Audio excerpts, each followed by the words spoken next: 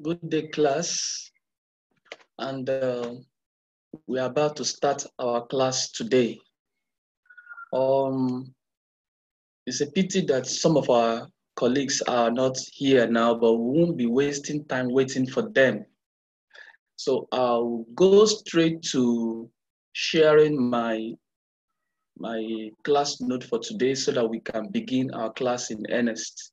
So let's share the notes.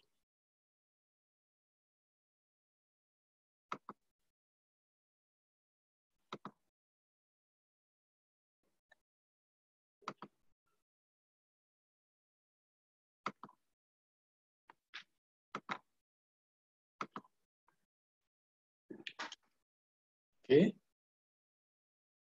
So this is the class note for today. We are going to be doing session 7. Just a moment.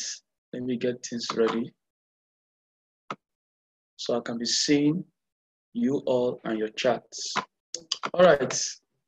In session 7, we have 2 topics to be discussed. The first one is determination of residence. Determination of residence. The second one is objection and appeal procedures.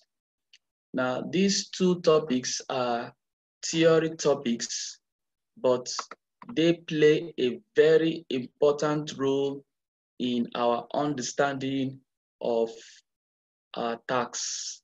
So this is important if you must understand taxation. So let's go with the class rules, because where there are plenty people, we need to reiterate and enforce what is acceptable in the class. All right. One of the class rules says that students are to be muted on both audio, and they're not allowed to start their video. This is one of the rules in the class that has been flaunted every week. Every class, we get students disobeying this rule. I would like you to prove me wrong by obeying this rule today. Okay? And that's the only rule I want to state in this class. We are all matured, and I believe we are going to abide by it. Okay, so the class for today is determination of residence. Now, why is determination of residence very important? In this topic, we shall learn the following. That 1, residents play an important role in the taxation of an individual.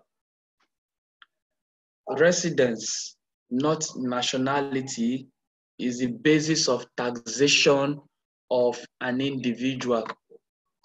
We're also going to see that principal place of residence. We're going to learn about what is principal place of residence. Then we shall talk about the rules for the determination of an individual's residence and how it has a connection to his source of income. Then we shall see how we resolve disputes arising from the application of the rules of residence. So let's start. What is taxation, determination of residence? Now let's see. In taxation, residents play an important role in determining the tax authority that an individual is liable to pay his tax. You know, the companies, if you are a company which is a limited or a PLC, there is nothing like residence. There is no problem with where you pay your tax. You pay your tax to the FIRS. That is, if you are a company that is incorporated in Nigeria. There is no doubt where you pay your tax. But what if you are an individual? As an individual, you don't pay your tax to FIRS, but you pay it to the State Board of Internal Revenue. Which board of Internal Revenue will you pay your tax? That is the issue.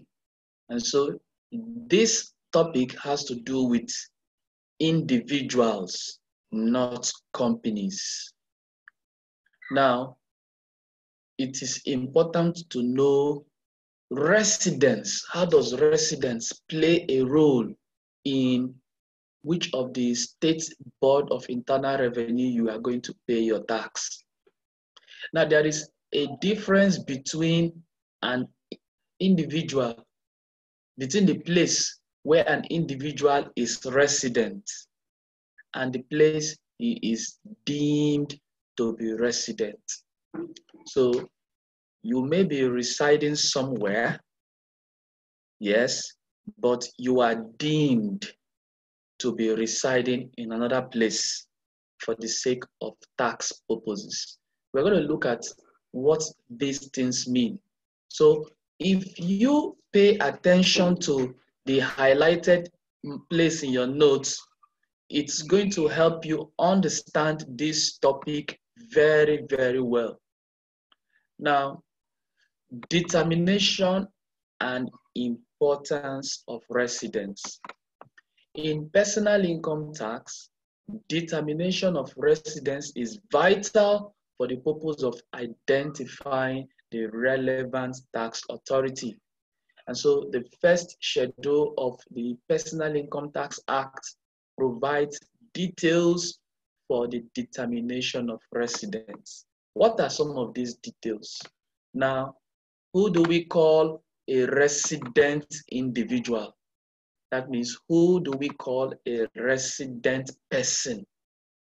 Now, an individual is regarded as resident in Nigeria in an assessment year. So what is an assessment year? For an individual who is not a company, an assessment year is January to December. So because, you know, individuals is fiscal year of the government. So each year is an assessment year. An individual is regarded as resident in an assessment year if he satisfies three conditions. One, he is domiciled in Nigeria. What do we mean by domiciled in Nigeria? It means you live in Nigeria. You sleep, wake up, go to whatever place of work or business. In fact, you are living in an address in Nigeria. You are physically located in Nigeria. That is the first definition for a resident individual. Now, the second one clarifies now. A person is resident in Nigeria if he sojourns in Nigeria for a period amounting to 180 days or more in a 12-month period. So if you calculate any 12-month period, in fact, if you calculate the 12-month period in 2020 or let's say 2019, you calculate any 12-month period. Let's say you spent 3 months between January to March, you go out of Nigeria and you spend 9 months and you come back. Of course, you'll be coming back the next year. It means that you would not have fulfilled the 183 days. But let's say you spend 3 months in Nigeria, you go away, come back before the end of 6 months.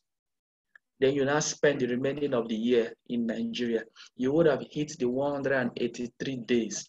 If you look at it, 183 days divided by 30 days is going to give you 6.1. That means if you stay in Nigeria for complete 6 months, you can be called a resident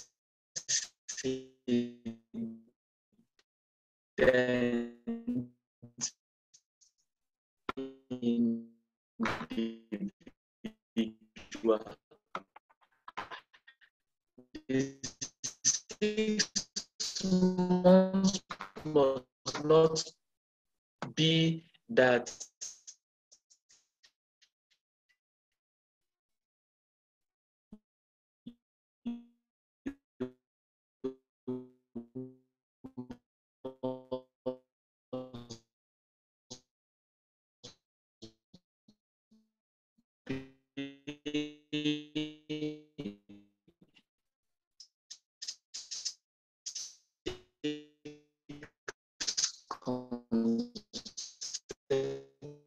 consecutive months. It's going to be 6.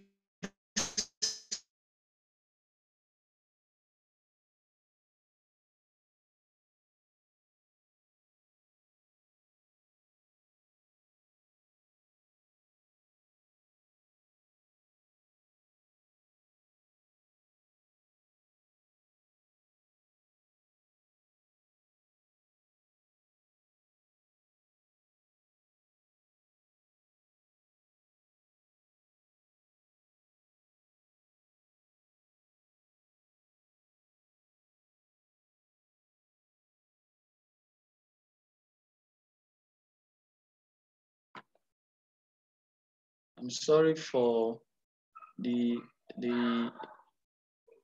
break in transmission. So sorry. I don't know what's happening to network, but we shall defeat network anyway. So I was explaining that somebody could be resident in Nigeria for some years. Then when it gets to an assessment year, the person leaves Nigeria. The person is no longer resident in Nigeria. So for that year, he stops being a resident in Nigeria.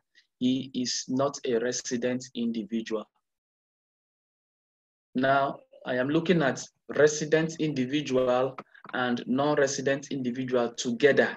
So you see, he's domiciled in Nigeria, here is not domiciled in Nigeria. So anybody who is not in Nigeria physically is not a resident individual. And if you are shuffling Nigeria off and on, but you are staying less than 183 days, you are not a resident individual. Now, if you are a diplomat,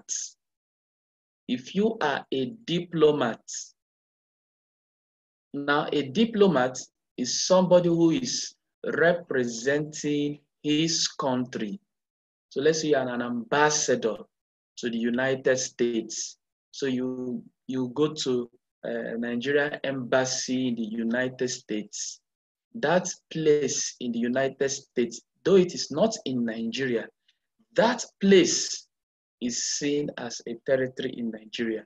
So you are still a resident individual. So you are serving as a diplomat for Nigeria and you are in another country. Because you are a Nigerian diplomat serving another country, you are a resident individual of Nigeria. But assuming you are a Nigerian serving as a diplomat, not representing Nigeria, but in another country, you are not resident in Nigeria because you are not representing Nigeria. Or let's say you are a diplomat of another country and you are serving in Nigeria. let's say, the ambassador of United States for Nigeria is living inside Nigeria. He is not resident in Nigeria, since by virtue of his office as a diplomat and ambassador, he is resident in another country. So look at this definition. You must be living in Nigeria. You must be staying for 183 days or not. Otherwise, you are not a resident. But if you stay for more than 183 days, and wherever you are deemed resident in Nigeria because you stayed in Nigeria for 183 days or more. And as a diplomat, wherever country you are serving, as long as you are serving for Nigeria, in that country you are deemed resident in Nigeria. So you see the word deemed is coming here. So it's either you are resident in the real meaning of the word, living or domiciled in Nigeria, or you are deemed resident by meaning of these two definitions here. Now, a non-resident individual becomes liable to tax in Nigeria from the day he commences to carry on trade, business, vocation, or profession in Nigeria. So you see, a non-resident person comes into Nigeria, and from day one, he's dealing in buying and selling, he's trading. We will no longer count that, this man has not stayed 183 days. From the day you start carrying out trade in Nigeria, you are seen to be resident in Nigeria. So what does this non-residency mean? It means that if he is just for contract for employment in Nigeria, he receives his employment income by working in Nigeria for less than 183 days. He is not a resident individual. But if he's working in Nigeria as an employee for more than 183 days, then he becomes resident in Nigeria. So that's why they say in the case of employment income, he is liable to tax in Nigeria when he becomes resident. So if he stays 182 days working in Nigeria, earning money in Nigeria, it has not entered 183 days, he is not liable to Nigeria. The moment it hits 183 days, then all the tax is liable in Nigeria. From that date, he clocks 183 days. So you see, residency really involves employment income. The days you count really involves employment income. But the moment it goes away from employment income to other sources of income, then you are seen as resident individual. All right, let's go. Residence should not be confused with nationality. The Nigerian tax law attach importance to residence and not to nationality. So whether you are a citizen of Nigeria or a citizen of another country, the same standard will apply to you as far as you are resident in Nigeria. Let me give an example. Nigerian footballers, let's say, who is this person's name again? John Mikel Obi. He is a Nigerian by origin. He's a Nigerian by origin, right? Fine. But the fact that he stays in Russia, he is not resident in Nigeria, but he is Nigerian by origin. And so, because of that, he is not treated as Nigerian resident, even if he comes to Nigeria to see his family members or to do one or two things in Nigeria. As long as he does not stay more than 183 days, he does not pay his tax to Nigeria. Now, is he doing business? He is employed. So he only comes to carry out his employment purposes in Nigeria and off he goes. Now, let's look at if we have a foreign coach coaching Nigerian team. Let's say we have a coach from Germany. The person is a nationality of Germany, but he is in Nigeria, domiciled in Nigeria, receiving employment income from Nigeria, staying more than 183 days coaching the Nigerian team.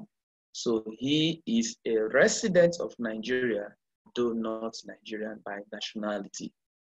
And so you can see people, when you fill a form, you'll be asked to state your where you are resident.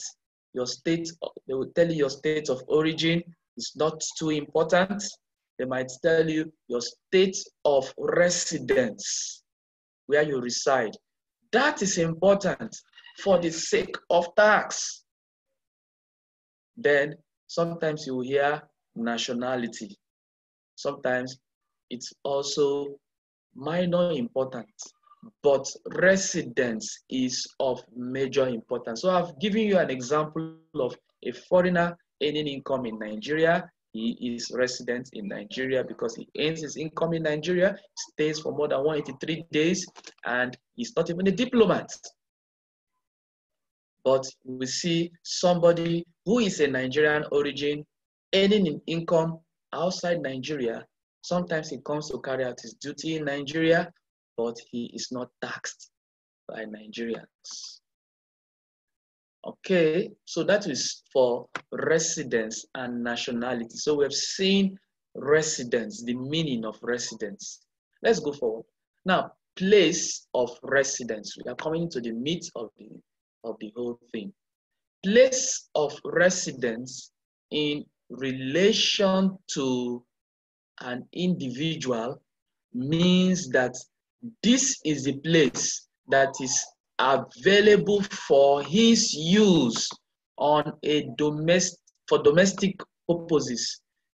That is what is available for his domestic use on a relevant day.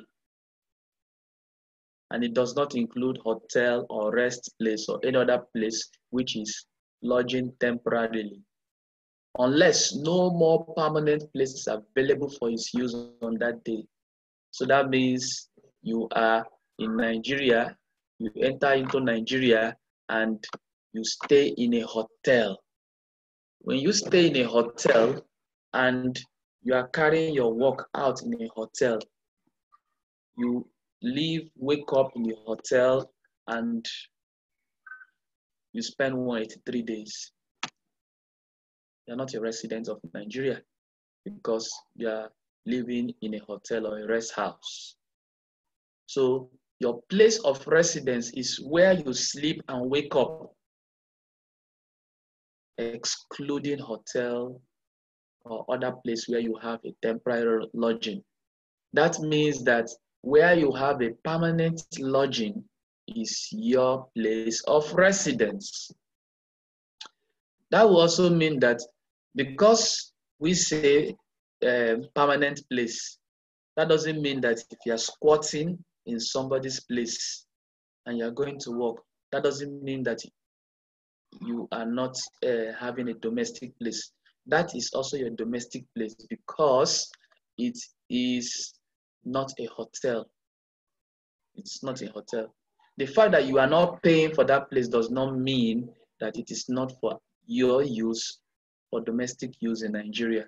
So you are squatting with somebody, you are staying in his house, seem permanent, that is your place of residence. When you ask somebody, somebody asks you, where do you live? And you say, I stay so and so place.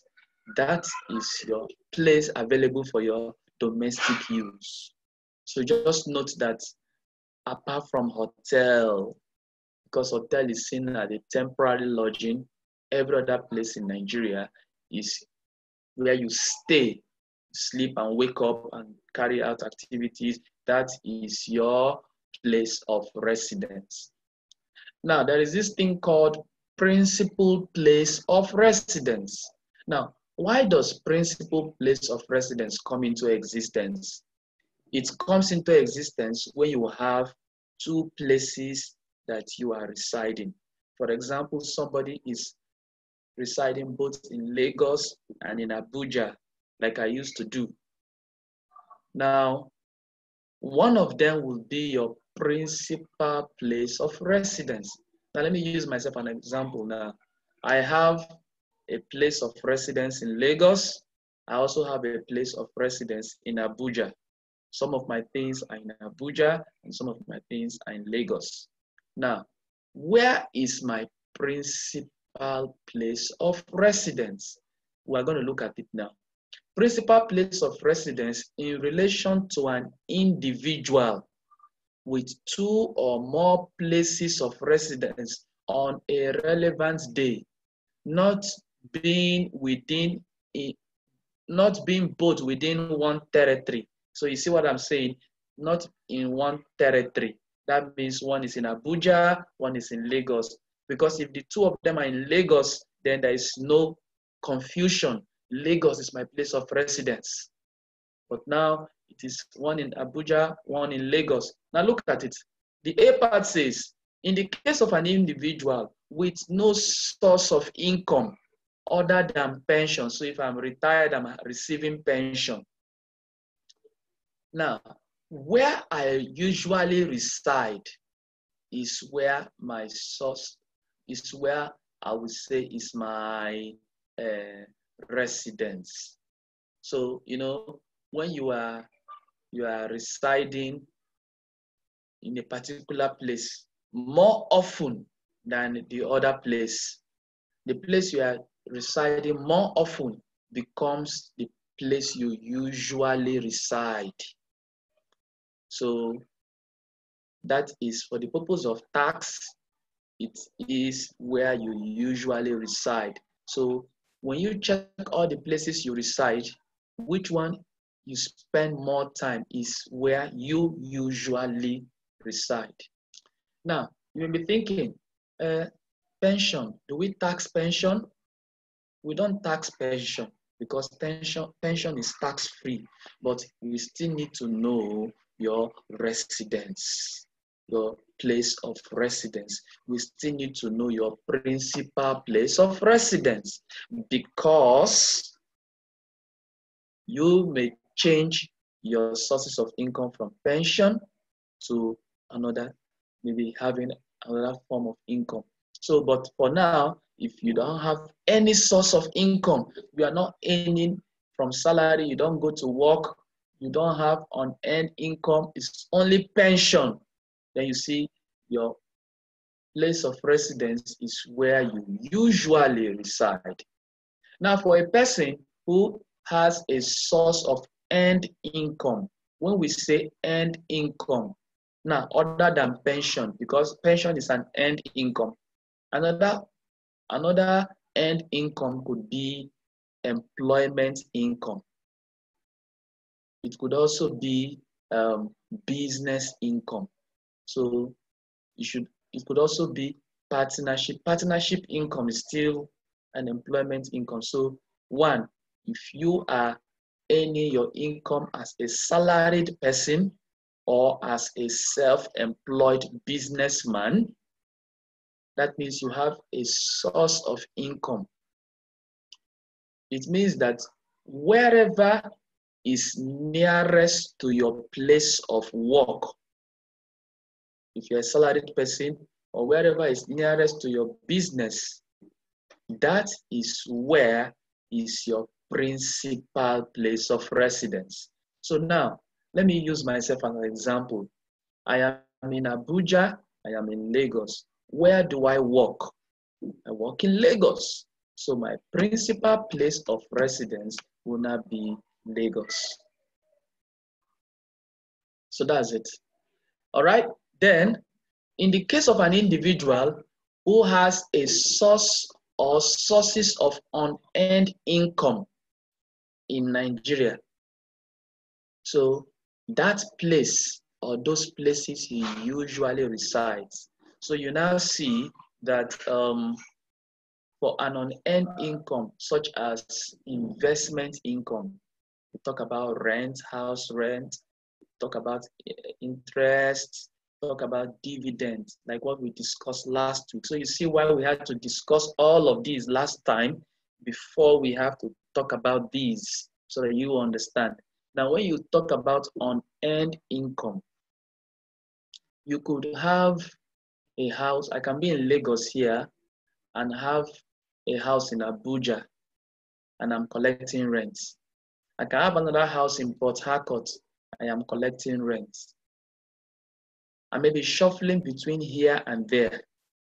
But where do I usually reside? I've told you how to calculate usual reside. Where do you stay the most?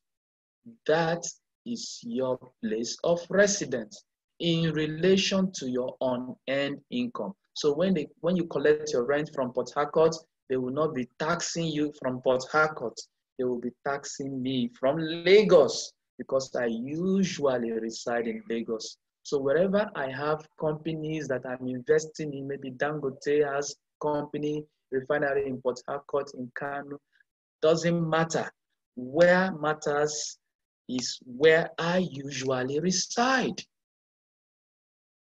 So you see, somebody could fit in all of these situations. For example, somebody could be a pensioner in somewhere, and it could also be a landlord. So you see, A and C has rhymed together now. In A, if he's having just pension,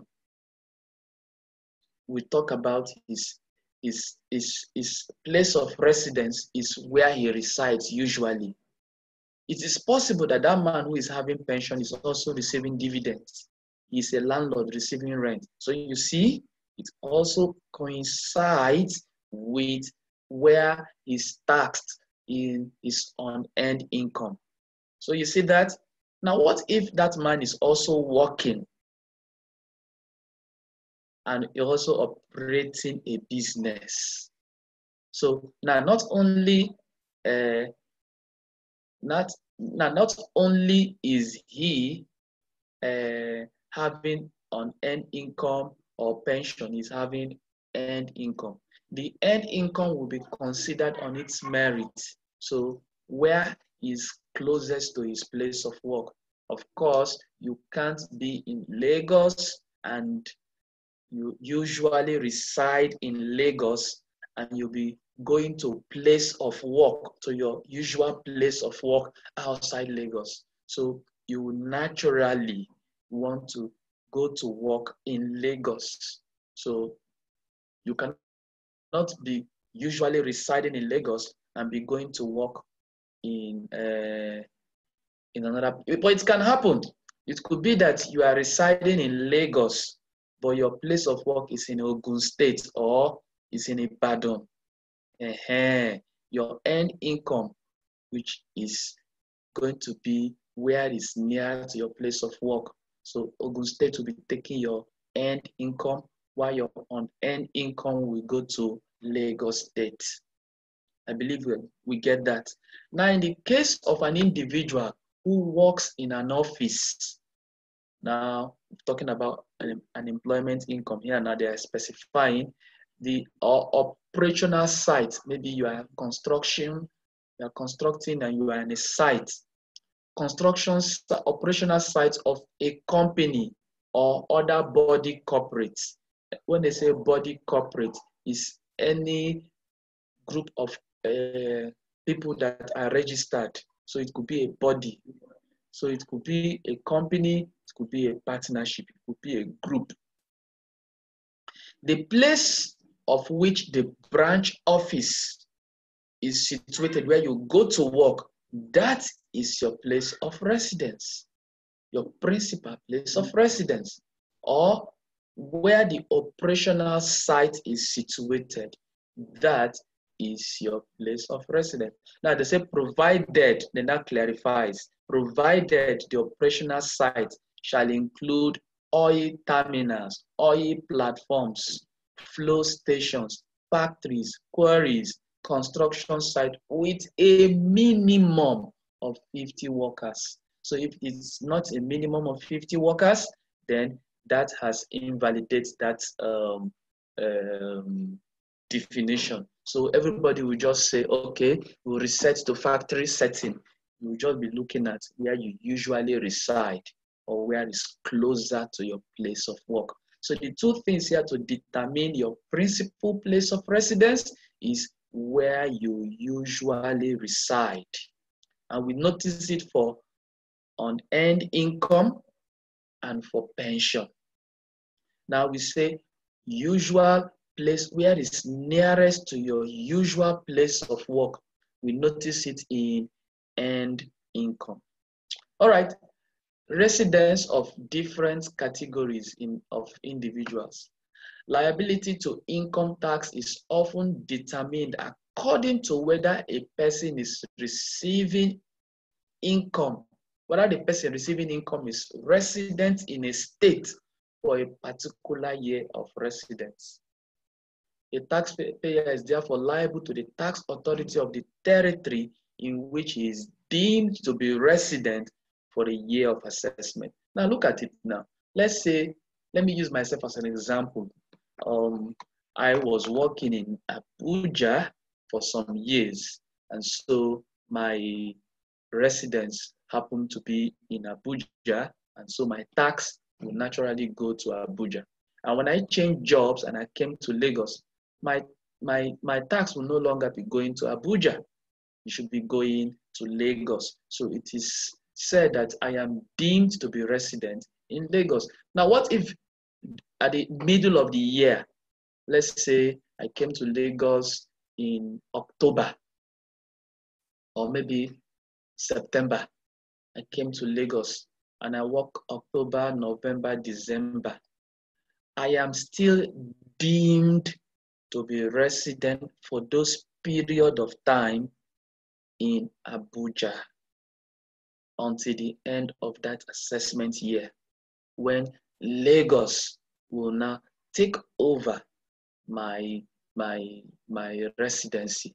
So for that period, that short period that I am in Lagos, I am still deemed to be resident in Abuja. So you see the word deemed to be resident plays an important role. Now, the following rules will determine residence. All right, let's look at it. An individual, whether in employment, that means you have earned income, you are making pay and all that, or whose only source of income are unearned income. Now, that means you are having dividends, interest, rent. An individual in this category is deemed to be resident for a year of assessment in the territory in which he has a place available for his domestic use in Nigeria on the first day of January of the assessment year. So wherever you are on January 1, that is your place of domestic use. That is where you get that is your place of residence. But you know the funny thing, people are usually in their villages in January 1. So let's say I leave Lagos and I went to my village. Now, on that first day of January 1, is my residence where they will take my tax to? Is it going to be in my village? No. Or let's say I went to Abuja to go and visit, and I spent 1 month, starting from January 1 to January 31st. Now, because they say on the first day of January, that does not mean that where you find yourself, that place you stay for visit, short visit, is not where you have for your domestic use. You go back to where your address is. Wherever you have for your domestic use is your place of residence? So when you were going for that short visit, did you carry your whole load? You didn't, because you have the intention that you are going to come back to your main place. So that's it. So it means that on January 1, where is your main residence? That is where you are deemed to be resident. Now, whether for employment purposes and much especially for unearned income. All right, apart from hotels. Now, an executor. Who is an executor? An executor is a lawyer who is enforcing a will that's a testament of a deceased person. Now, let's say I am a lawyer and I reside in Nigeria. Okay? But I have a client in Abuja who asked me to write his will. Okay? And unfortunately, this person dies after some time. I am not executing his will. I am an executor. So an executor is deemed to be resident in the territory in which the deceased individual was last deemed to be resident. So if the person that is my client, that was my client who died, was resident in Abuja, or whatever he was doing, he was shuttling everywhere, but the government says that he is deemed to be resident in Abuja, then that is where I, acting as his executor for the purpose of enforcing the law on his estate, is deemed to be resident, because I'm going to be paid for that job. And so that job is going to be taxed. And so the tax will go to where that individual that is deceased is deemed to be resident. Or if he were to be alive, where would he reside? That is where the tax for my services as an executor will be taken to. Now, it is not me. The law is not looking at where me, the executor, is resident. Although, yes, it is going to be an income to me, but they're not looking at me as the principal person here. They are looking at the deceased.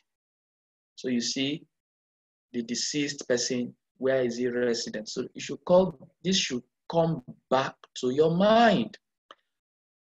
A trustee of any trust or settlement, that's a topic we are going to be taking. If my partner does not take it this week, we'll take it next week, about trust, units, and estates.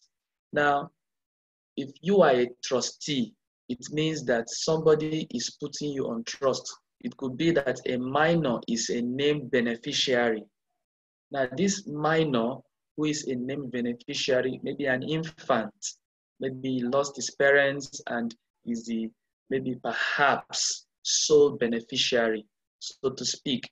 And they now put me in trust. So I'm a trustee to that person. So I am keeping that estate for him until he is of age to manage it for himself. So now I am deemed to be resident where all the income of settlement or trust for a year of assessment arise. So wherever all the money for the settlement or the trust which I am being kept as a trustee is arising, that is where I am deemed to be resident for that year. So B and C are likely related because an executor is acting for deceased, a trustee is acting for someone as a trust of someone when there are more than one beneficiary, or maybe if the beneficiary is a minor, it all has to do with the deceased. So where a deceased who has created a trust is gone now, and the settlement for it, where it arises. So you see, B and C are just related. So let's not talk too much on that. Now, when we talk about partners in partnership, I can be in Abuja. There may be Prof. Ayomi could be in Lagos. There may be Prof. Ayodeji could be in Ibadan. Then maybe Prof. Adesua could be in Edo. You see, we are all partners, and we are residents in different places. So, but we will have partnership income. We will have something that the law will tax on our partnership business. So partners in a partnership are deemed to be resident where the principal office of the partnership is situated on the first day of that year.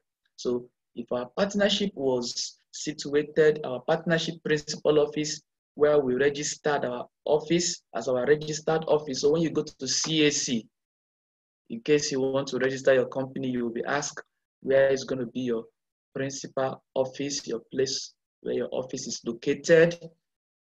But sometimes you could change it. So when you change it, you know, it changes your tax residency. Your residency, you change it and you change your tax authority.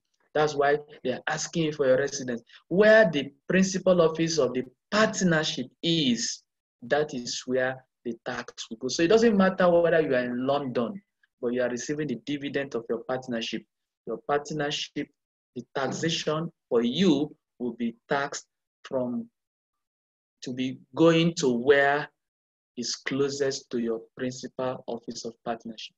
So you could be in a partnership business. You could also be having a house somewhere else. You could also be going to your place of work, or you own your own personal company or business. And you may be receiving pension. So you see all these kind of things now. You have different source of income. For pension, where you usually reside. For on-end income like dividends, where you usually reside. For partnership, where your partnership principal office is. And you may not be going to the partnership office all the time, maybe because you also have a different office. So people could be a partner, silent partner, and they will be an active worker somewhere. So you see that you can have different residence issues. So you can see how it is being clarified. So when you hear of partnership, you think, where is the partnership office situated? That is the taxing authority for the partnership. Now, when it goes to a village head, a village or indigenous community is deemed to be resident in the territory in which the community is found. So if the community is found in Lagos, that is where you are deemed to be resident. An itinerary worker, a worker who is not in one place, he has movement, he moves from one place to the other, is deemed to be resident where he is found in a year of assessment. So the problem here is with the itinerary worker.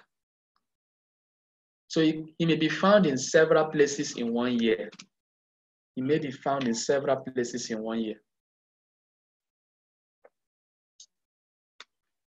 So that is where the problem is.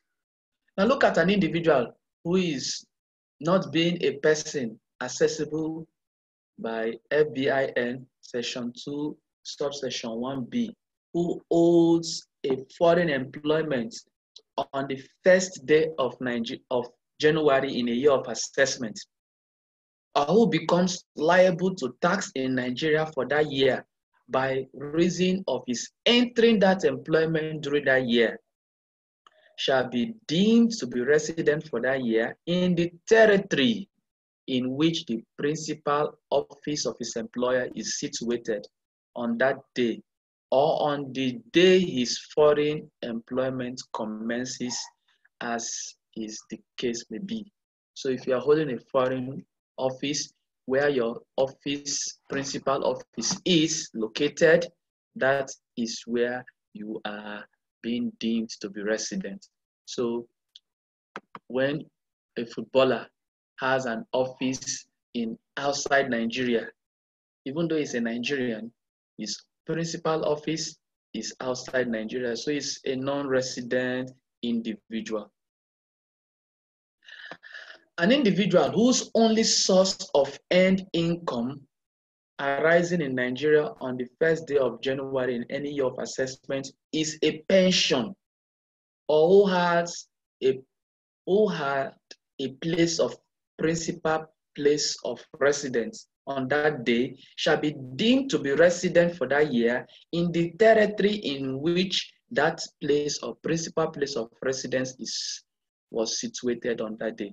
All these are just strengthening the conviction that for pension, where you usually reside. Now let me take all of this again so that you get the point. I will start with earned income. The first one is only pension.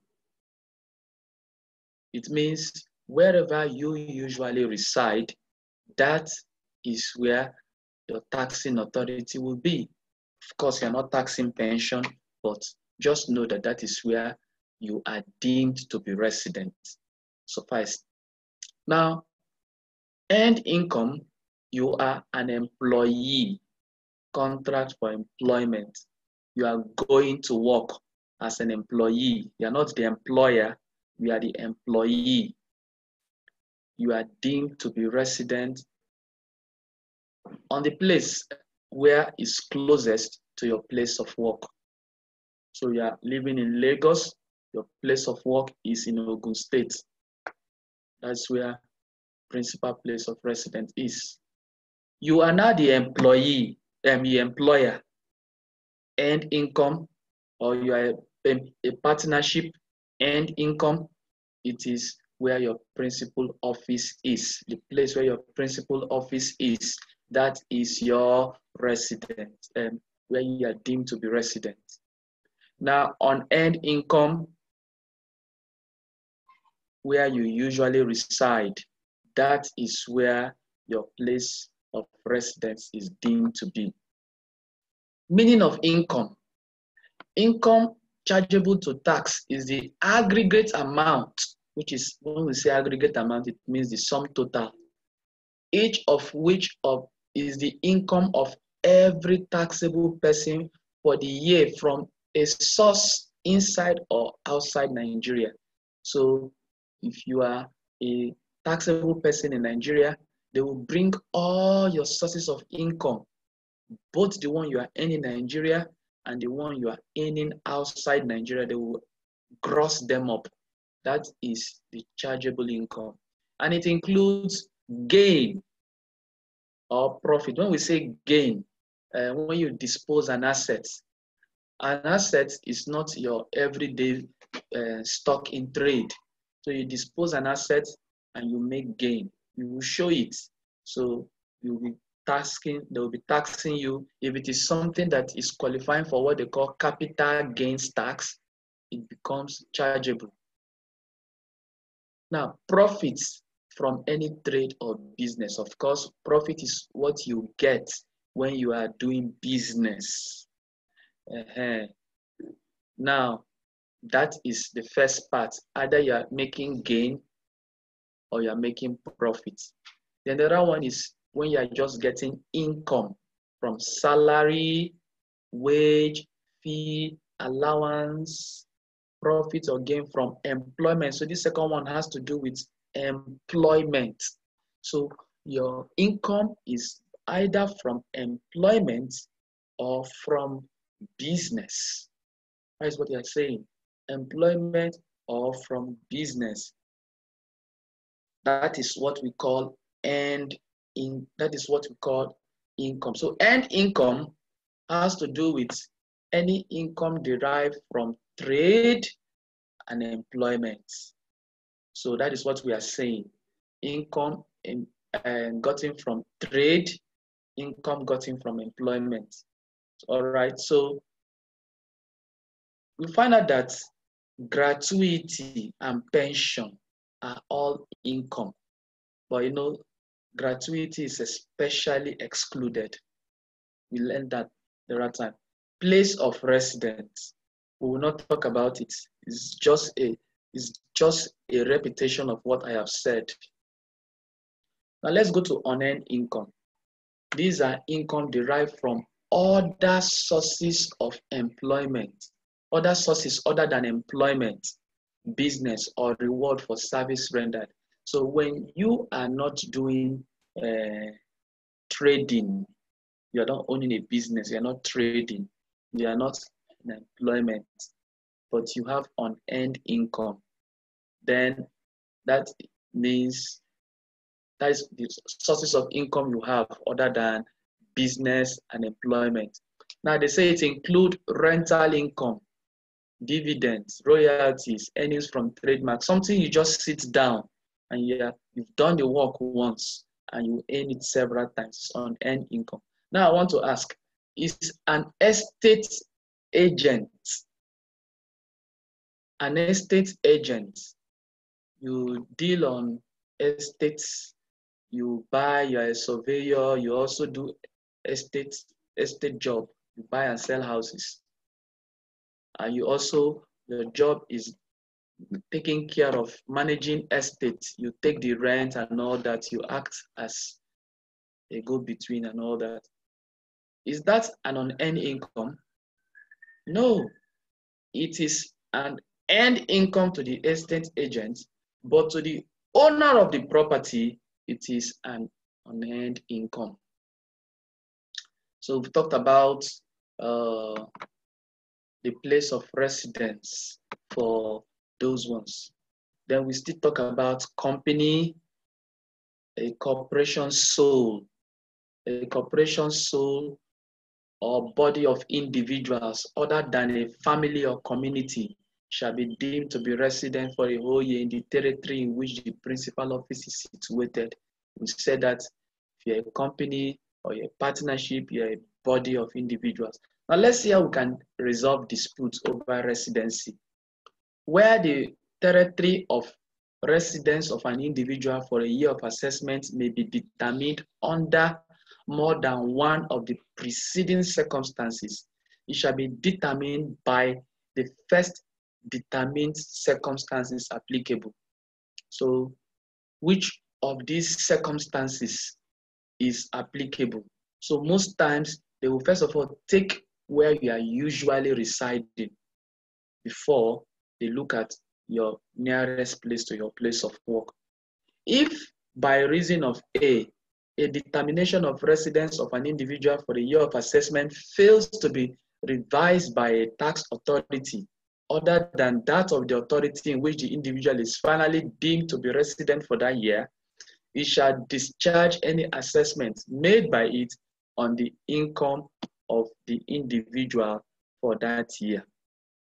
Where there is a dispute between two or more taxing authority or between the tax authority and an individual with respect to the residence of an individual for a year of assessment, the aggrieved party shall set out all the grounds on which he relies to refute that determination, So they are saying that, okay, you have an issue with Lagos State Taxing Authority. They say, we are supposed to tax you here in Lagos. Or perhaps I have an issue with Abuja.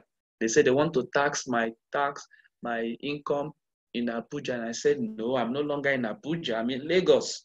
I am the aggrieved party.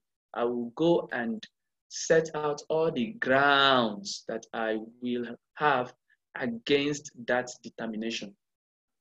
Then I will refer those grounds with all the observations by that authority. So I will get what the tax authority is saying. No, you are supposed to be in Abuja.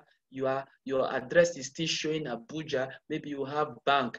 that has addresses in Abuja. How can you be telling us that you're in Lagos? I'll say, okay, that's your observation, right? This is my own observation. Here is yours. I will channel everything to the Joint Tax Board. So you know now that when the Joint Tax Board usually gives tax identification number to individuals. So it is the Joint Tax Board that is going to preside on they were going to adjudicate over disputes.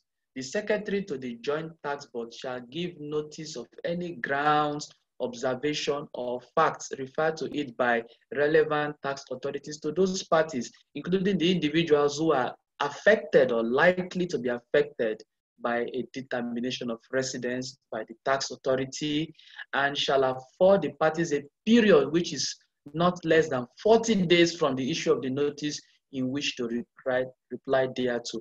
So you see, it is saying here that how do we resolve issue? It is when you don't agree, you go to the Joint Tax Board.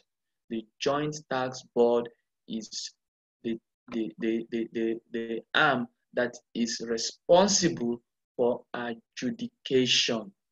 Now, when the Joint Tax Board has ruled, the determination of the Joint Tax Board, that's the EPAT, shall be binding on all tax authorities and on an appeal tribunal, but may be questioned by the individual in the High Court of the territory of the taxing authority which has made the relevant assessment. So it means that the Joint Tax Board shall rule. If the person who is aggrieved is not in satisfaction of that, he may go and appeal to the High Court. Then the matter could escalate from the High Court to the Court of Appeal, and from Court of Appeal, it could go to the Supreme Court. And when the Supreme Court rules, then that's final. So we've seen that one, residence is important when we are talking about an individual and his tax. We've seen the principal place of residence and where you are deemed to be resident. We've also seen that the Joint Tax Board is the adjudicating body set up to resolve a dispute between an individual and a taxing authority in determination of residence. Now, take note, it is determination of residence. So you know that the Joint Tax Board is the one giving the theme to individuals. And suffice it to say too, when you register a business name, you are also still being looked as an individual, although that your business name is a person on itself, but it's also having your face. So, of course, that business name will have an office. It's still an office, so that business name where it is registered is the principal place of residence, unless it is moved. So, the JTB is the body that adjudicates over residency. Give me 1 minute.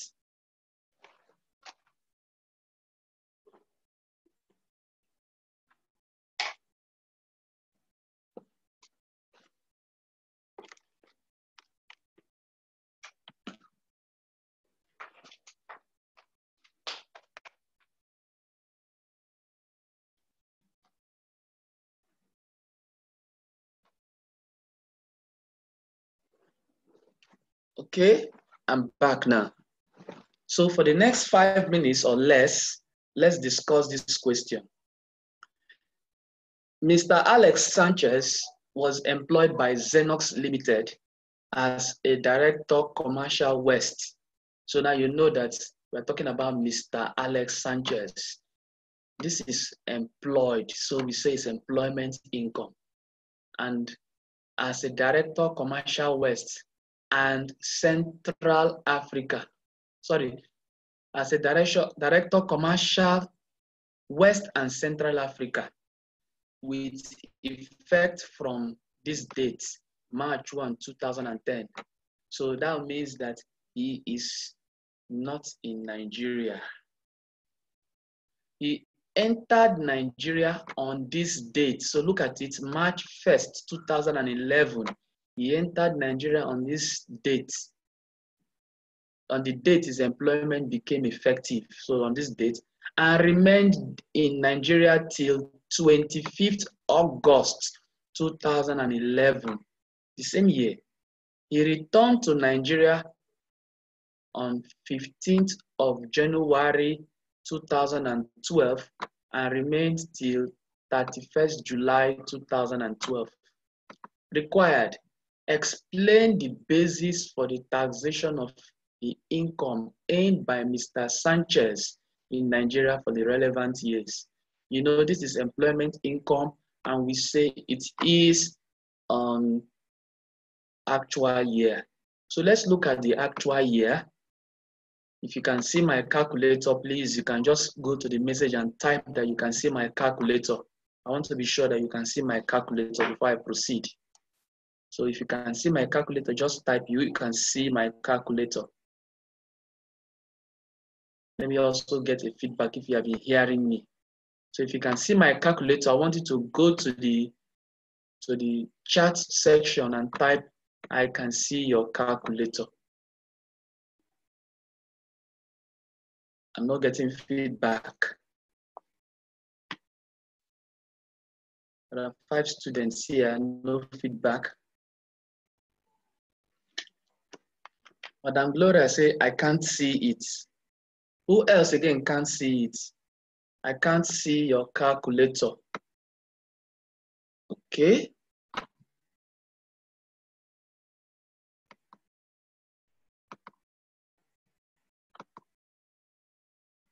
If you can see it now, say you can see it.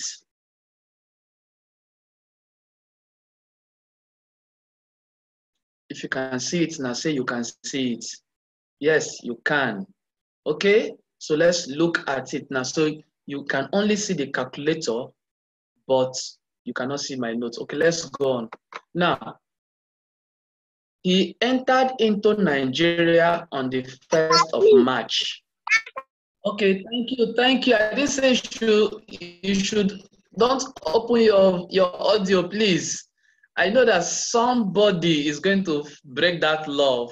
Don't on your video or your audio. I know somebody's going to break it. And I helped in breaking that law. Sorry. Okay, let's do calculation. We are asking to explain the basis of taxation of the income of this Mr. Sanchez. I want to look at 183 days as the cutoff period. Now I am looking at it now. He came into Nigeria on March 1. So March has how many days? March has 31 days. He was there in April. April has 30 days.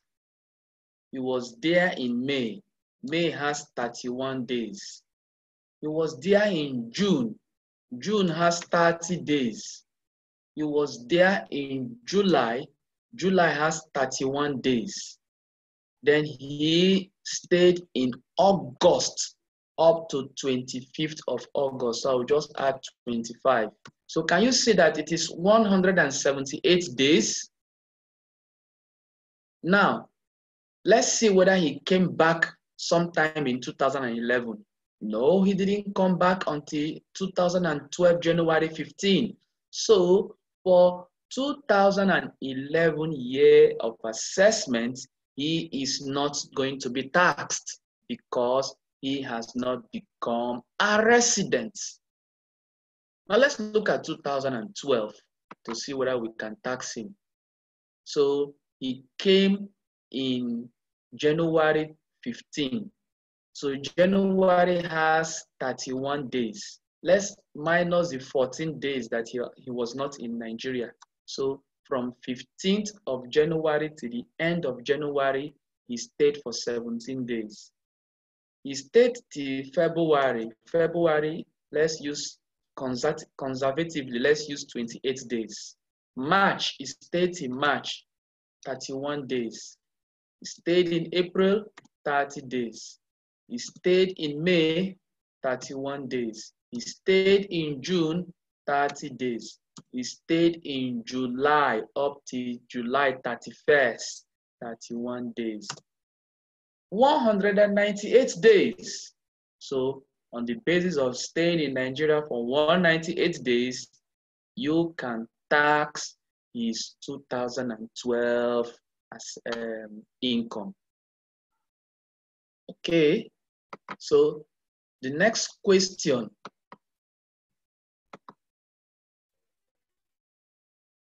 The next question, I don't know if you can see my screen. I think you can see my screen. Okay.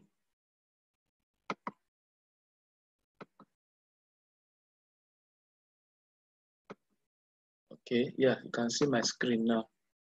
All right, the next question says, Mr. Abbas worked with the Federal Ministry of Works in Nigeria and Federal Ministry of Works, Abuja.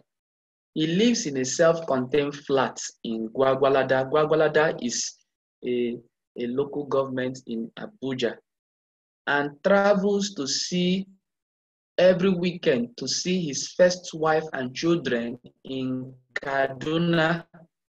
He also stays with his second wife and children in Nyanya, Nasarawa State on Thursdays and Fridays of every week. Determine the tax authority to which Mr. Abbas will be liable to tax in a year of assessment. Now, look at it.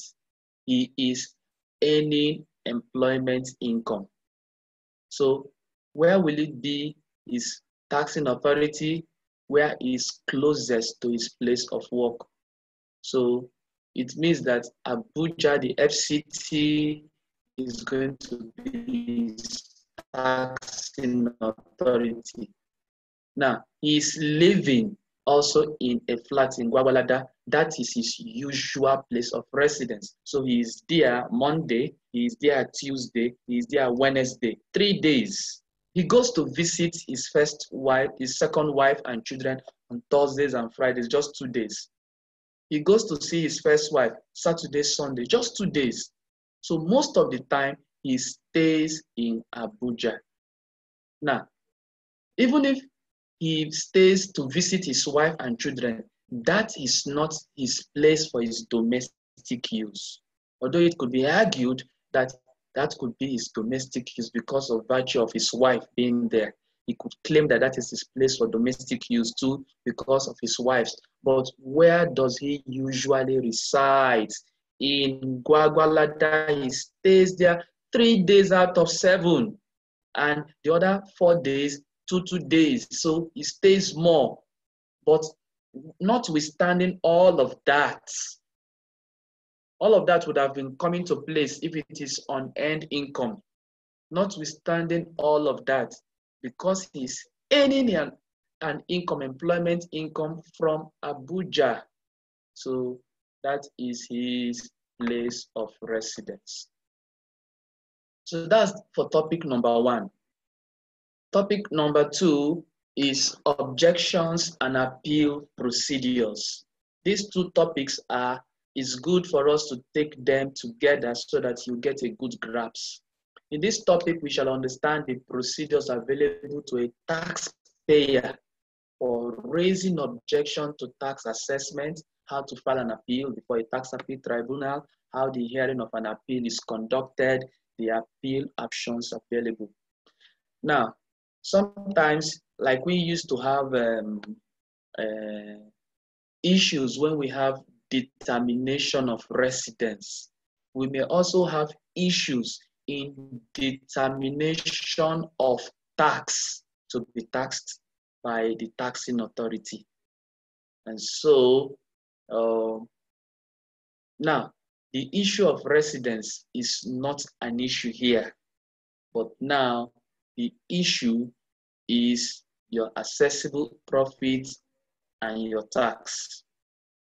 Now, when a taxing authority assess a taxpayer, it usually gives them 30 days or 60 days to which to make payment of that tax. So normally by January 1 of every year, you become liable to tax as an individual.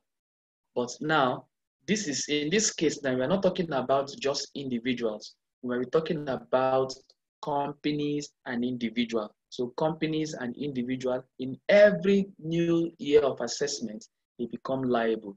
So when the taxing authority, could be federal government, could be the state, that's why we say residency is not in contention here. They now come and they give you your tax liability. You'll be given 60 days in which to pay the tax. You may be asking, why 60 days? First, the first 30 days is for allowing you to see if that tax is reasonable, if it is okay, and if there is no complaint. Otherwise, if there is, you have to file for objection within 30 days. So it means that if you are not happy with the tax that is being given to you, you can file a notice of objection within 30 days. So you see, normally the government says that individuals and companies should do a self-assessment. Now, if you fail to do a self-assessment, or if your assessment that you did for yourself is not in line, the government does not agree with it, they may give you their own tax.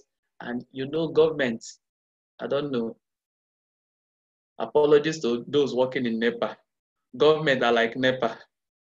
They increase their tax anyhow, and they can just give you arbitrary tax. I don't know somehow how they base their tax, but sometimes they seem to me to be like NEPA. Okay, apologies to those working in government, apologies to those working in NEPA. It's not meant to be an insult. All right, now you have the right to appeal, to object to that tax within 30 days. Now, if you extend it more than 30 days, then you've lost the right. So you must send what they call a notice of an objection. Now, what are the contents of a notice of objection? This could come up in an exam. One, for an objection to be valid, it must be in writing. So you don't just call on the phone and say, look, this is your tax, I don't agree with it. You must write it. It should be addressed to the chairman of the Federal Inland Revenue or the chairman of the State Board of Internal Revenue, whichever. Secondly, you have to state the grounds for objection. Why are you objecting? You must state the reason why you are objecting. What are your grounds for objection? It could be that your grounds for objection is that the taxing authority did not base their tax on your self-assessment, which you gave in good time. It could also be that the taxing authority use a best of judgment which you think is unfair. It could be different thing. You could quote one section of the tax law which you think the taxing authority is going against, which you really based your self-assessment, which was disputed. So anything that you think that is the grounds for your objection, you state it down. It must be in writing. Not only that, you must state the amount of assessable tax, assessable profit, and the total profit for the year. So what is assessable profit? The assessable profit is the adjusted profit that you have for the period. Let's say your year ended, your profits, your income or profit for the year ended 2019 December. You now bring it 2020, you now adjust it by adding back depreciation, you now add back all those non-allowable expenses, you add them back, you adjust them. What you are getting is what they call assessable profit. We're going to do much more about all these things, how to derive assessable profits. Okay? Then, what is total profit? Total profit is when you have deducted capital allowance from your assessable profit. So, you are going to attach how you determine your assessable profit. So your profit statement will be there. How you calculate your assessable profit will be there. Your calculation of capital allowances will be there, because that is where your total profit is derived. Then you calculate the amount of tax that you claim that will be payable. So all of this will be sent. Then you must raise this notice of objection within 30 days. Now, when the taxing authority received the notice of objection, what will they do? Normally, the taxing authority usually carry out an audit, what they call a desk audit, at every assessment received, to see whether they follow the tax law, whether any provision of the tax law is contravened, whether there are mathematical error like that. So they will go to look at their records again. When they look at their record and they find out that, wow, it is true what this taxpayer is saying. Please, who of you computed this tax and gave him this thing? We need to apologize to this taxpayer. They now looked at it and said, wow, you are right. They will give you what they call amendment to the tax. They will give what they call amendment or revised tax assessment. Revised tax assessment. That is what they are going to do. So they are going to revise the assessment to that amount that is mutually agreeable between the taxpayer and the Federal Inland Revenue Service. Now I am looking at companies. So when I use the word FIRS, I'm stating that I am a company in contention. The same principle can apply to individuals. So let me not be calling individuals. The same principle applies. But what if they look at it and they say, no, we are correct. There is no way the taxpayer can tell me this. Then they're going to reply and send you a refusal to amend the tax. And when they send you that refusal, then there is wahala. It means that both of you are not on common grounds. If both of you are not on common, they will tell you the reasons why they are refusing. And if you look at the reasons why they are refusing and you agree, then you people are on common grounds then. But when you people are not on common ground, they say it is this, and you said no, I no agree, and they tear shirts. You no agree, they no agree. Then what do?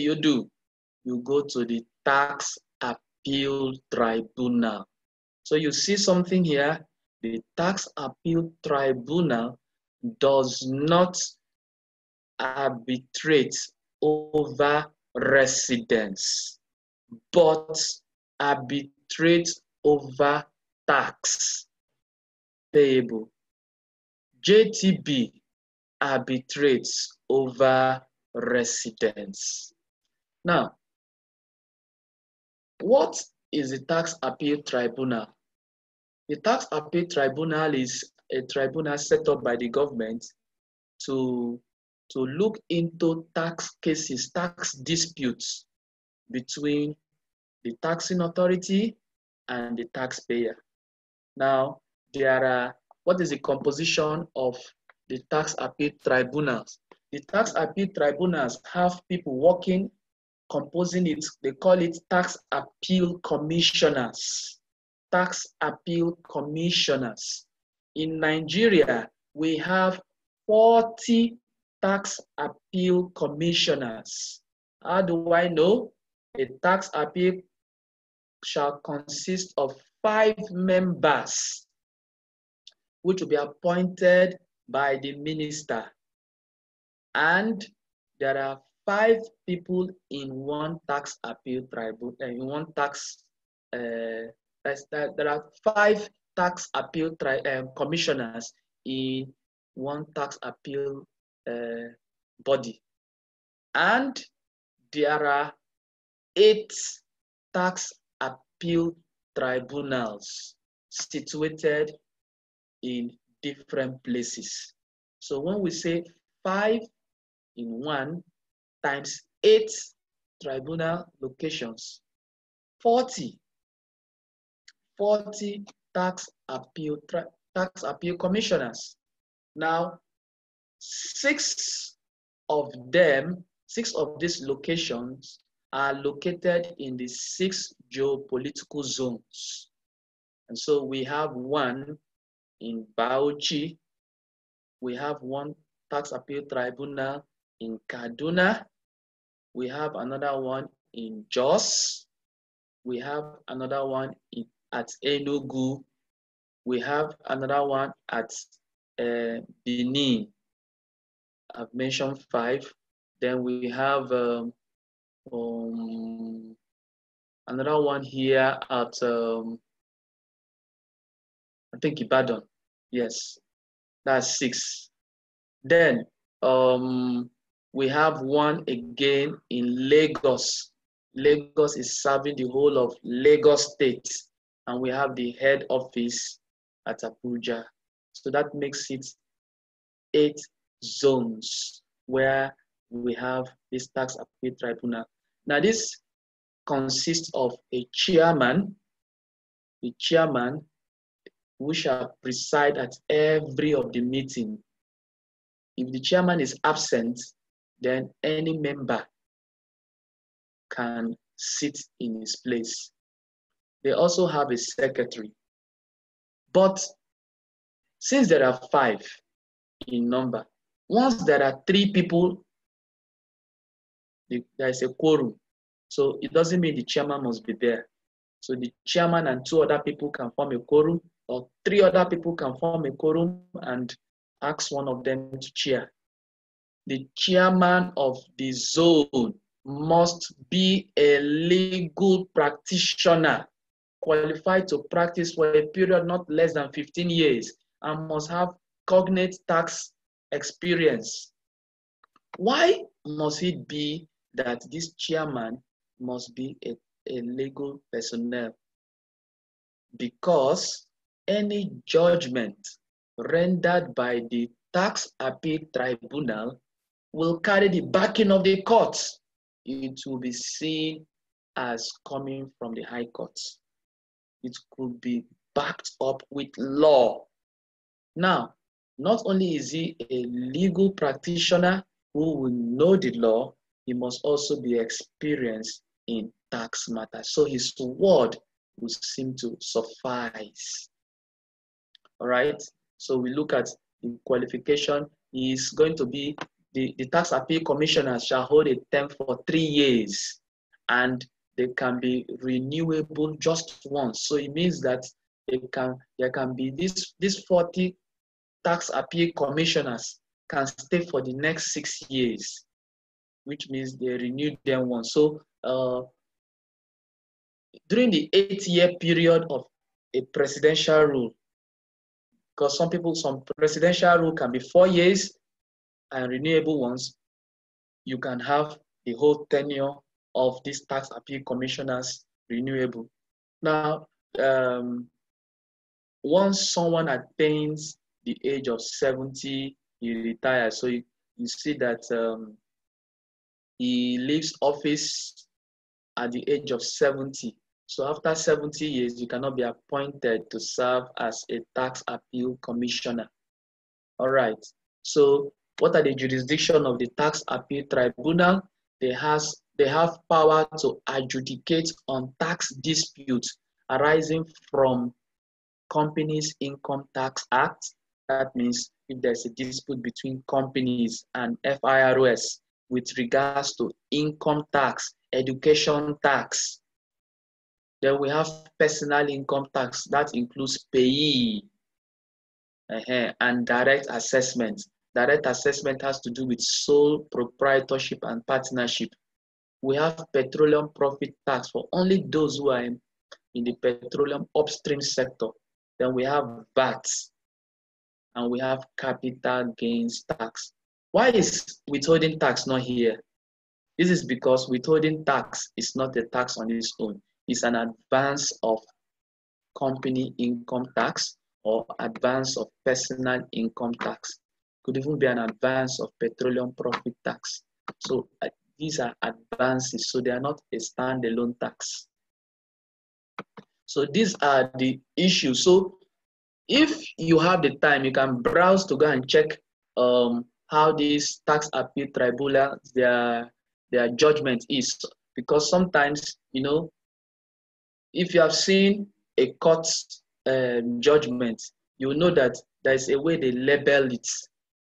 Once you see HC stroke something something something, you know it is coming from the High Court. You see stroke L, maybe it's Lagos. In the case of tax appeal tribunal, you will see TAT / perhaps you see E, you know it's Enugu, or L, you know it's Lagos. You now say / CIT, you know that they are adjudicating over company income tax. Now you see / 2008, you know it's 2008 year of assessment, / you will now see abbreviation of the company that they are doing it and the case number, things like that. Just give you an example in case you come across it. All right, what are the powers of the tribunal? The tribunal may make rules regarding its procedure. So the tribunal has the power to summon and enforce the attendance of any person and examine him under oath. Okay, the tribunal has power to require the discovery and production of documents. So the documents that you need to prove your case, the tax appeal has rights to ask for them. Evidence on affidavit, call for witness or witness examination of witness or documents. They can review its decisions. They can dismiss an application. Okay, they can act on any act. They can make any action that they call ex parte action. All right, they can even reduce your tax liability. They can nullify it. They can impose more tax if they deem fit. Now, hearing before the tax appeal tribunal, where an appeal is not discontinued, the procedures for hearing the appeal before the tax appeal tribunal are as follows. There will be a process where they will discontinue the hearing. But what I'm interested in is if there is going to be a hearing. If there is going to be a hearing, first of all, you must satisfy the appeal that you have paid that part of that that tax that is not in dispute. Let's say the taxing authority is charging you 500,000, and you say no, your tax is 300,000. So that means there is a dispute of 200. You have to pay that 200. You have to pay that 200 that the taxing authority and you are not having dispute, 300 that the taxing authority is not having dispute with you, pay the 300 first. The 200 that is in contention is what you are not going to pay. That's one. Secondly, you must send your tax appeal tribunal a notice of appeal. Notice of appeal. 30 days, within 30 days after the receipt of the refusal to amend. So 30 days after the FIRS have told you, no, we are not going to amend, you have to write to the tax appeal tribunal that you want to appeal. So just like you did to the taxing authority, you wrote to them, you have to write to the TAT. It must be on, you must state your grounds of appeal. The grounds of appeal must be the same with your grounds for objection. If it is not the same, then that means there is a different, you people have settled your difference. But if it is the same, it means that, well, you've objected, they refuse you on what you've objected, you are escalating it to the tax appeal tribunal. So it must be the same within 30 days. You have to send all those necessary documents you sent to the taxing authority, to the tax appeal tribunal. And you have to choose the tax appeal tribunal that is closer to you. Of course, you can choose anyone, but it's best to choose the one closer to you. I cannot be in Lagos and be going to choose the one at Enugu when I'm fighting with FIRS. Or let's say I'm fighting with Lagos State Taxing Authority and I'm going to Ibadan. No. Or I'm going to Benin. No, doesn't make sense. So you have to choose the one that is closer to you. Now, when the taxing authority is present and you are present, who is the aggrieved party? The aggrieved party could be you, the taxpayer. The aggrieved party could be the taxing authority. So there are cases where the taxing authority is dragging this taxpayer to court. Maybe because you are influential, you're a big man, you're influential, they can drag you to court. But if you are somebody that they can oppress, they want to oppress you, you are dragging them to court or dragging them to the tax appeal tribunal. So you or the taxing authority could be the aggrieved person. Now, the onus of proof is burdened or lay on the head or the shoulder of the one who is the appellant. And who is an appellant here? The aggrieved person dragging the other to court or to the appeal tribunal. So you have to prove and satisfy the tax appeal tribunal that, one, proper books of accounting record are kept. That's why you see you have to keep good records. Otherwise, the taxing authority will just give you any tax. Two, that you followed the tax law in preparing your tax.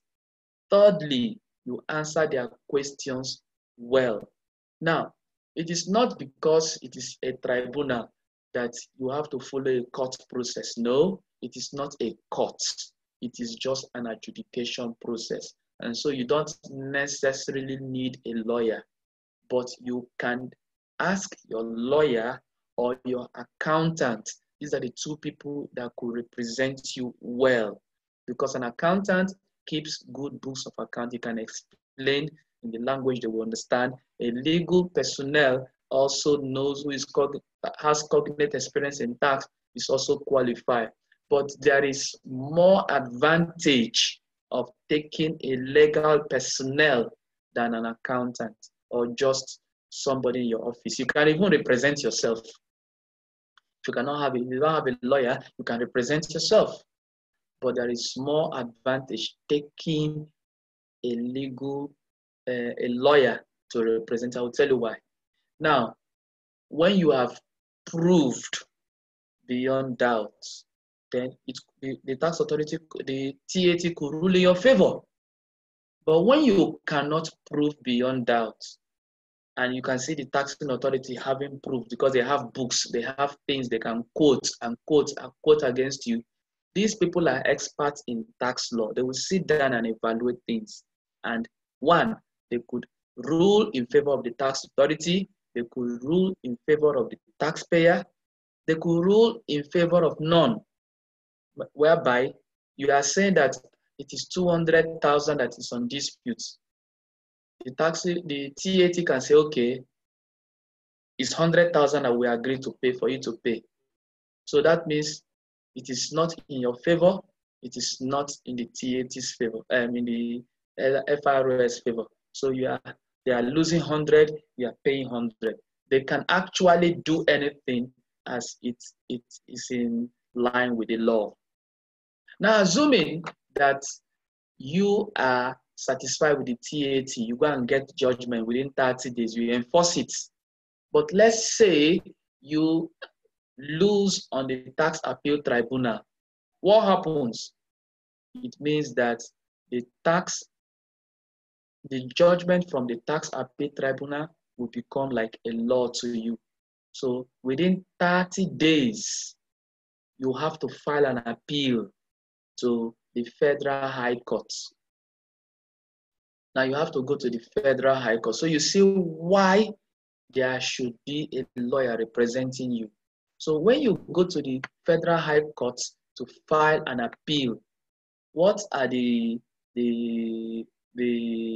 conditions? One, you must write to the Federal High Court within 30 days of the judgment of the TAT. That's one. Then your appeal must be, you must state the grounds of appeal to the High Court, and it must be on points of law. So you are now going away from, you're not looking at it from the eyes of law. You know, you're going to a court now. So you see everything will not be in a court system. So an accountant may not see some points of law that may be applicable. He may miss it, but a legal personnel may not fail to see it. So he may capitalize. You represent yourself may not know how to appeal on points of law. So it must be on points of law. Now, when you go to the appeal to the High Court, and the High Court rule in your favor, that's fine. The aggrieved party could take it further. The High Court could also rule against your favor. Now, I want to assume the High Court rule against your favor. What can you do? You take it again to the Court of Appeal within 30 days of the High Court's ruling.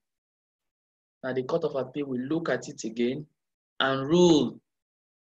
If you are aggrieved over the ruling of the Court of Appeal, you can escalate it further to the Supreme Court. And when the Supreme Court sits on it and they rule, if they rule in your favor, fine. If they rule against you, you can no longer appeal. And so they can ask a question: when is your tax seen to be final and conclusive? Your tax is seen to be final and conclusive. One, if you fail to appeal or if you fail to object within 30 days of giving the notice of assessment. From the 31st day, it means that the tax that they give to you, the FRS give to you, is seen to be final and conclusive. Now, assuming you have appealed, you have objected, then the tax is no longer final and conclusive, because it is possible that the taxing authority could reduce the tax. And when they reduce the tax, that means the first one they give you was not final and conclusive. But if you waste more than the usual time, 30 days, it's saying that you have agreed that the tax is final and conclusive. Now, let's assume that you gave notice and they refused. You went to the TAT. The TAT ruled If you fail to appeal within 30 days, it means that that tax that was imposed on you, the judgment tax by TAT, is final and conclusive. But once you have appealed to the High Court, it is no longer final and conclusive. The High Court ruled against you and you fail to appeal to the appeal court, it's final and conclusive. All in all, if you keep appealing, and when you get to the Supreme Court judgment is final, final and conclusive. So that is what we have to know. So let's look at what we have learned today.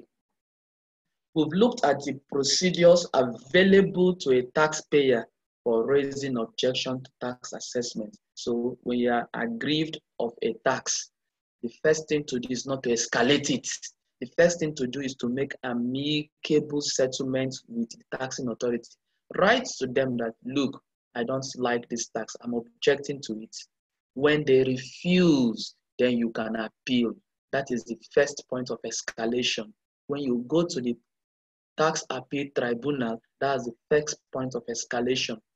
Then you have to prove that that tax is not supposed to be taxed to you. So we have seen how to file an appeal before the tax appeal tribunal. We've seen the composition of the tax appeal tribunal. We've seen all of that, how an appeal is being conducted. We have seen other options available for escalating the matter until the Supreme Court. And we have seen when a tax is seen to be final and conclusive. The question can even say, when is a tax not final and conclusive? So you will say, when you are appealed, when you have objected, when it is still in court, it is not seen to be final and conclusive. So in conclusion, finally, I want to give you some assignments that you will want to do in relation to these matters. First of all, be taking it down. November 2014, question 6. Question 6, you see operations, objection procedures on BOG adjust assessment. So I want you to, is this tax or advanced tax? Okay, this tax, fine. I want you to look at it. This one assignment for you, question 6. Then another one here is okay.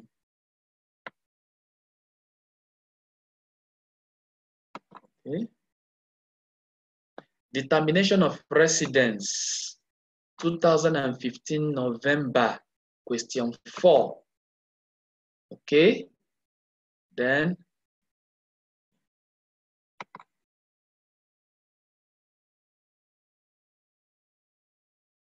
okay.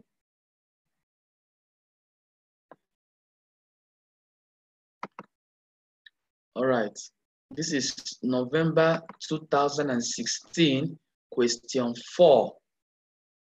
Okay, May 2017, question 4.